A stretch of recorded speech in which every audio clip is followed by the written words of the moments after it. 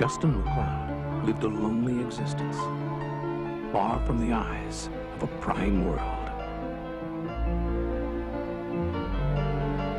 Charles Norstad lived in a world of his own and was looking for a way out.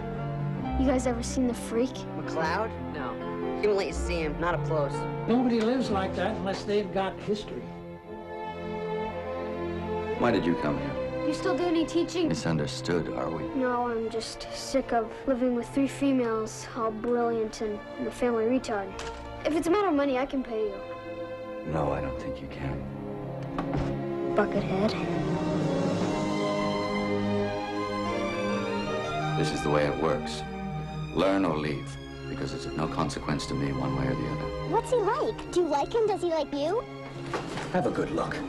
Get it over with, and we'll continue. I hate writing. It sucks. I want you to look up 10 alternatives for the slang to suck. Why can't I read it silently? Because it's a play, Norstad.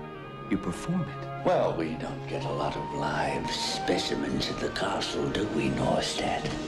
Hi, Chuck. Did you ever wonder why men and women are attracted to each other? It's called sex, Norstad. And it's not on your exam. How did it happen? Was it in the war? We're simply interested in finding out the truth. God, I wish you were. What are you hiding? Is it this? Is this what you see? But if that's all you see, well then, you don't see me. You can't see me. Once in a lifetime, a friendship comes along that will change your life forever. Yes! I'm a genius! Mel Gibson. See, he's my tutor, but he's also my friend. The Man Without a Face.